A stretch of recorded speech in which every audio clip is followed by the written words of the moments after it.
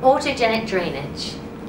First phase is the preparatory stage. During this phase, make sure you're well hydrated. Get a cup of water and drink until you feel that your throat is nice and moist. Afterwards, get a tissue and blow your nose. This is a very slow, long nose breath out that's quiet.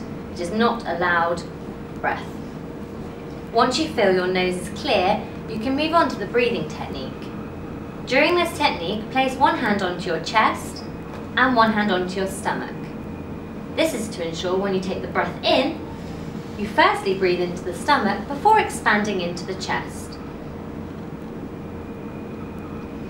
After the breath in, you're looking to relax the mouth for an inaudible, relaxed breath out. During this breath out, you're looking to breathe out as far as possible. You're also looking to hear a level of where the crackle might be.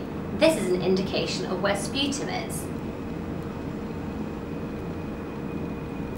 After the long breath out, take a very small breath in and then breathe out. Take a small breath in and breathe out. You're now breathing into the low volumes of your lung.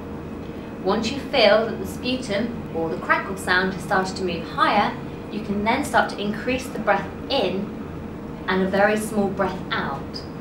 This then moves your breath to the middle of your lungs. You're then looking to take a slightly larger breath in to then move up to the top of your lungs. Take a small breath out and a long breath in. Once you feel you've got to the top of your lungs, you may feel that you need to cough. At this point, you can take 2 coughs. Try and limit it to 2 coughs to avoid any trauma to the lungs. If you manage to cough and clear, you can return back to the test breath to see if there's any more sputum or crackle sound on the chest. If so, repeat the cycle.